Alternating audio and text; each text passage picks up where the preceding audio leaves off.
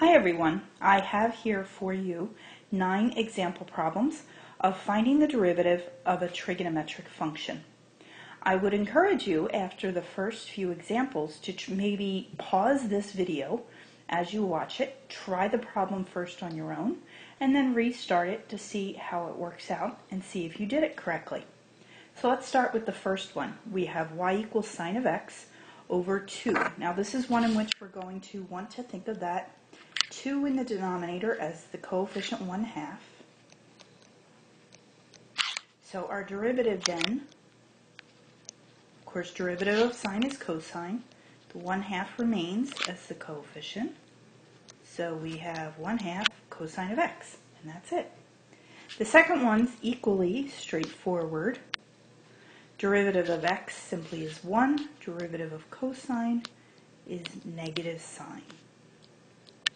Pretty easy so far. Now this next example is one in which is going to require the product rule up on this front term. So let's keep that in mind as we work through it. So applying the product rule, and I'll put it in square brackets so we can offset it, we'd have 2x, we'll keep that first expression. Now we need to multiply by the derivative of cosine, which of course we know is negative sine.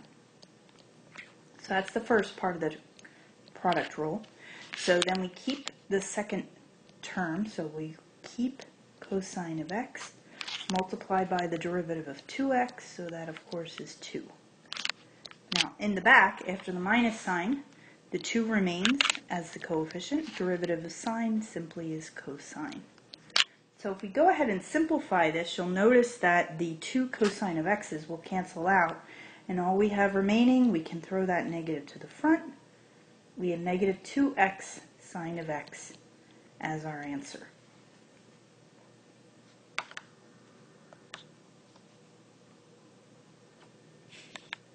So this one's pretty straightforward as we begin. Derivative, of course, of x is simply 1.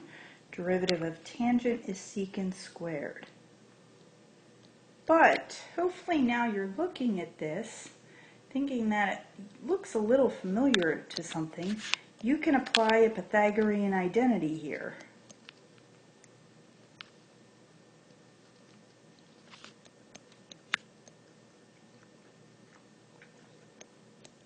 Hopefully you recall the identity is 1 plus tangent squared of x is equal to secant squared of x. That's how the identity goes. So if we have 1 minus secant squared, that simply is going to be negative tangent squared of x. And that's something you'll want to look for on the trig problems, is use of some of your identities. This next one's going to require product rule as well. So we'll keep the x, multiply by derivative of secant, which is secant tangent, plus, now we keep the secant, and derivative of x, of course, is just 1, so we can just leave it like that. Now this is one in which we could factor out, we have a greatest common factor here in secant, so we could factor that out.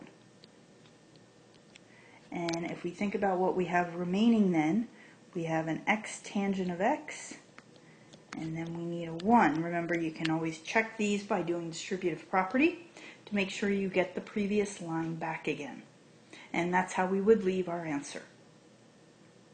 The next one will be a little bit similar to it in that it's going to require product rule as well. So we'll keep the x, derivative of cosine is negative sine.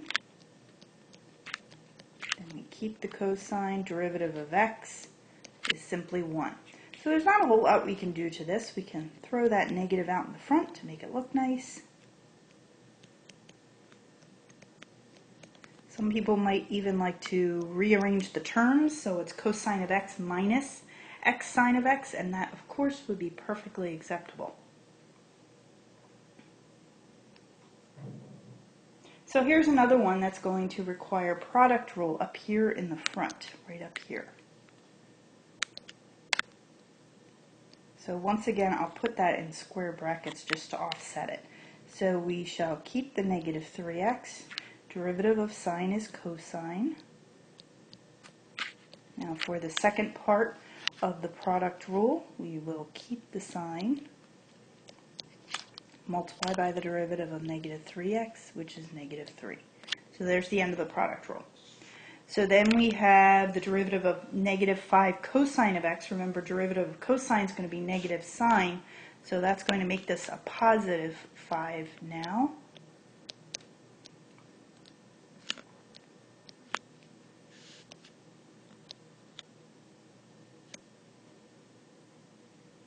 So if we start simplifying, notice we'll be able to simplify these sine terms back here.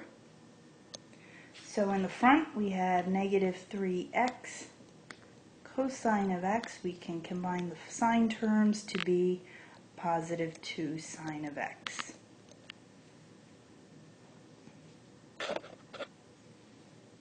Here we have another product rule.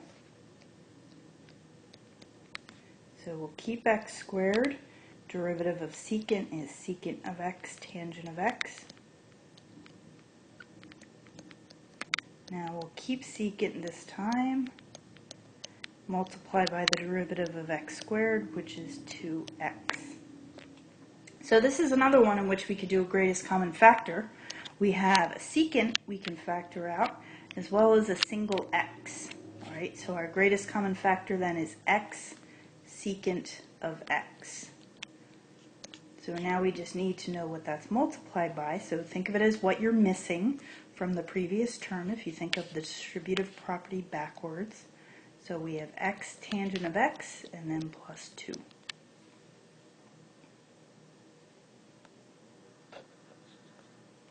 For our final example, this is a great example of one in which if you just take a couple moments to think about how you might be able to simplify it first, you make it a lot easier to find the derivative.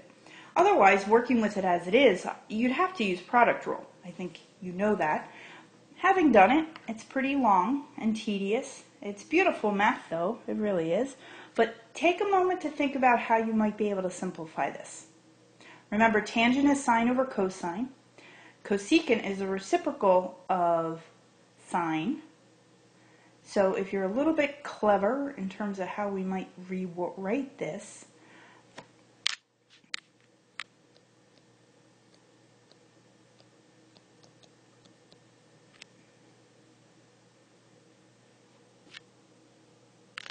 we would have sine over cosine.